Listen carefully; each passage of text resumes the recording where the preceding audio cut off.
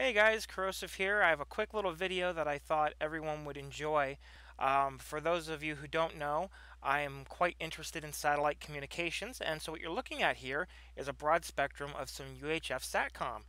This video is really going to be a big thanks to one of our community members, O2EKO, who happens to have an AirSpy that he set up on a spy server for me, so I could actually pull this up remotely, as I don't currently have, a good antenna and location to pull down this type of signal strength.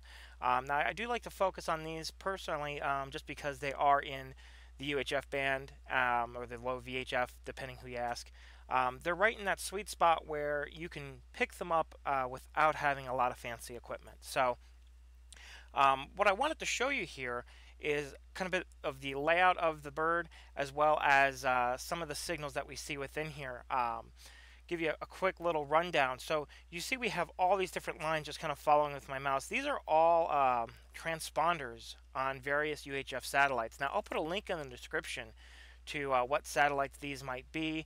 You can kind of correspond the signals or the frequencies to those, as well as a video to our community member's YouTube page, or rather a link to his page. What I wanted to show you in particular, I just find this very interesting. So this is one of the transponders. If I recall from the documentation, these are about 30 kilohertz wide each. You'll notice, though, there's actually a lot of pirate radio activity going on with these, and I find it very interesting. If you look at these different transponders, let me zoom into one, you can see the characteristics of the transmitting radio.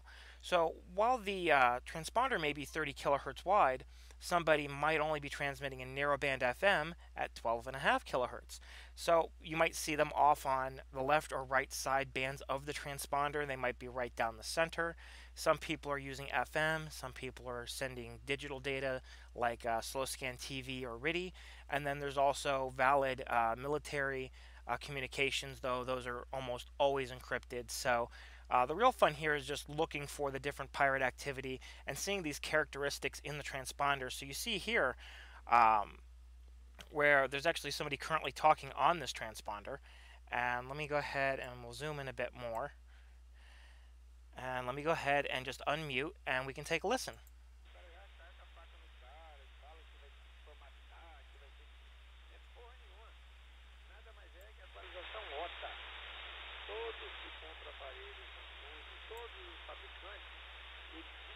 We'll move over here now.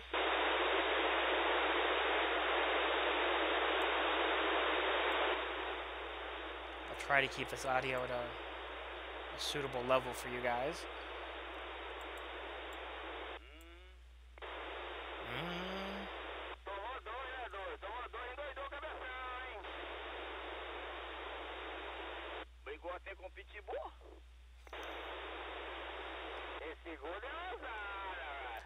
No idea what any of these guys are saying, but it sounds like they have some interesting conversations, to say the least. Let's move over to another transponder here. He must have a weak uplink there. I can't really make it out. And that might just be a spike. So let's move up the band. There are other things that we can see here. There might be multiple operators in a transponder. This one here appears to have some sort of data.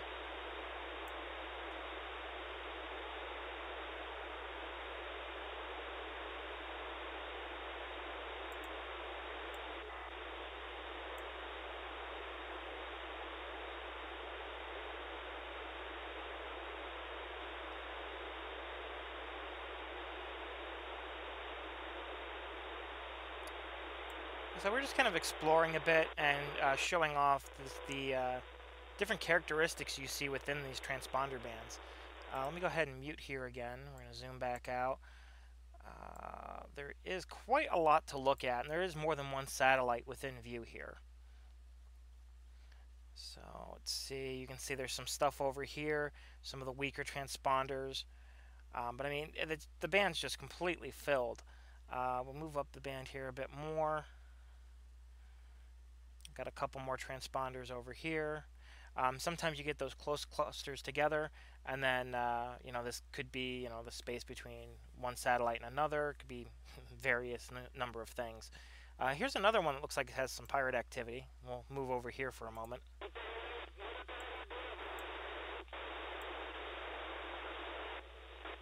A carregadeira tá indo também. Já tá vindo já? Já estão saindo aqui devagarzinho. Tá, manda a carregadeira vir. Positivo, beleza.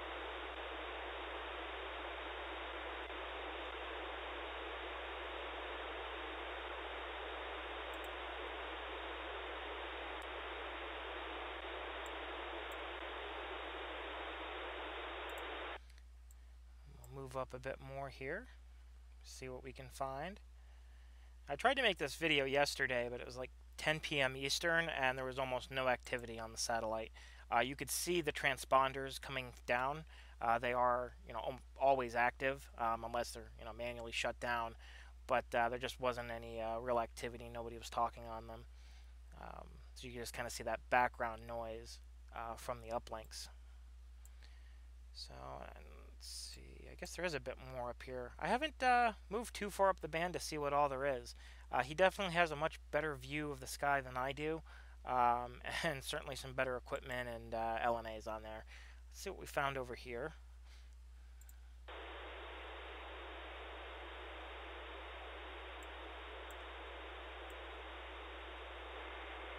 That's some type of digital data. Might even be legitimate traffic. It's hard to really make it out.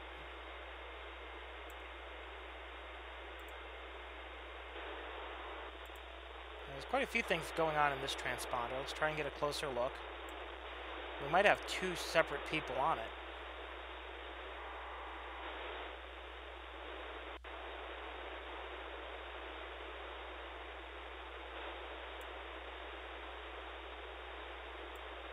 Could be data.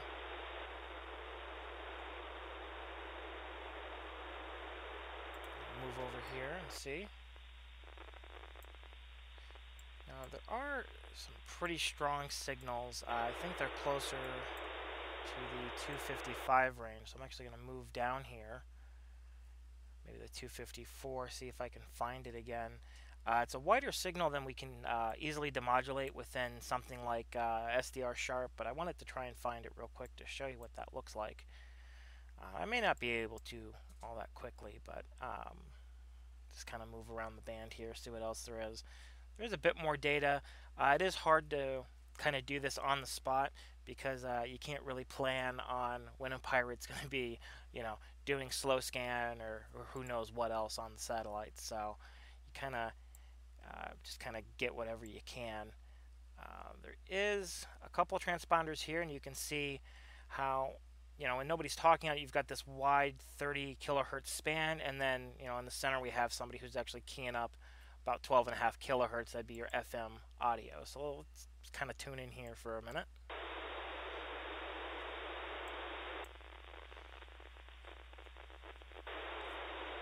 And there's definitely somebody getting in, but can't really make him out.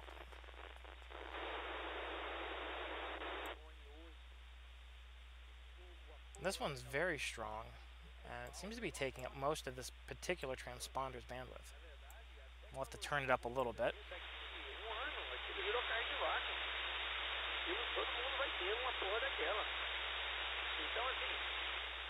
Of course, I've heard music on this thing. I've seen slow scan, and there's also what a lot of people describe as the water droplets, and that was what I was trying to find. It's actually a legitimate signal from the satellite, and I don't recall where it is on the band.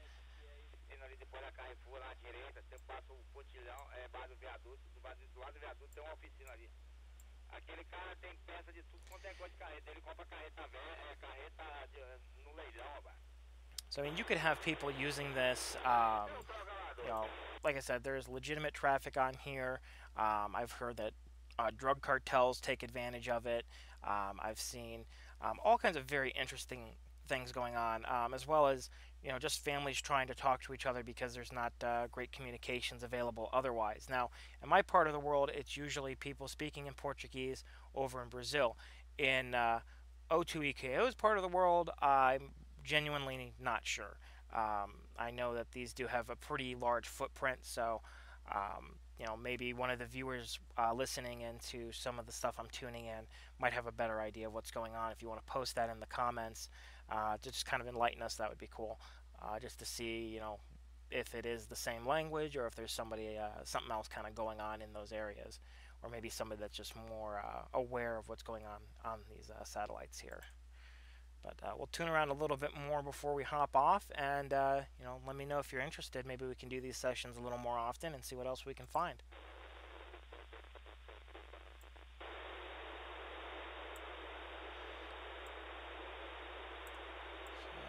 So let's see. I'm actually going to mute it for a minute. Let's see if we can find that waveform I was talking about earlier. We might not be able to, but we're going to take a look. Oh, yep, here's one of them. So we'll see if I can get the audio. Like I said, it does not fit within a narrowband filter here. And I don't have any demodulator or decoder for it, but try to take a listen.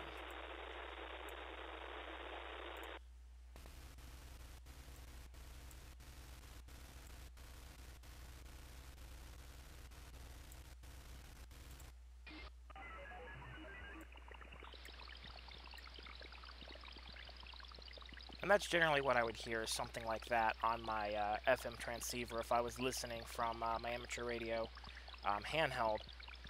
It basically sounds like this when I'm tuned into one of these so-called water droplet channels. And that's kind of where it gets its name, both in the sound as well as how it shows up on the waterfall here. Some type of spread spectrum. As far as what this is, I'm not entirely sure. I believe it's some type of telemetry as far as the health of the satellite. But I can't say that I know with any amount of certainty there. But yeah, I mean, that's more or less it. As I tune up and down the band, I'm just trying to find a bit of digital for you guys to listen to. Maybe decode some slow scan images would have been cool. Just there's so much on these satellites, so much, many different pirate users.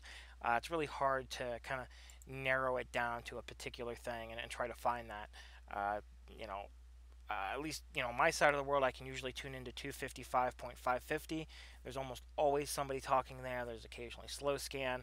I'm not familiar with O2 EKO's side of the world, so I don't really know where to look for those types of things. He's in a completely different area from me, so what he has over there is definitely going to differ from what I have. But these satellites are, a pretty large constellation. You've got U.S. satellites, UK satellites, and just general UHF transponder-based satellites for communications of governments all around the world. So regardless of where you are in the world, more than likely you're going to have some of these satellites available that you could listen into. And he's really just using a directional antenna and an LNA.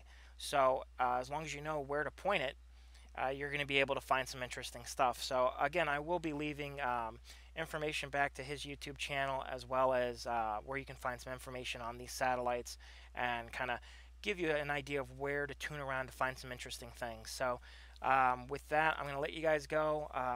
If you found this interesting, let me know. I would love to do more videos like this in the future. And with that, you guys have a great day, and we'll see you in the next one.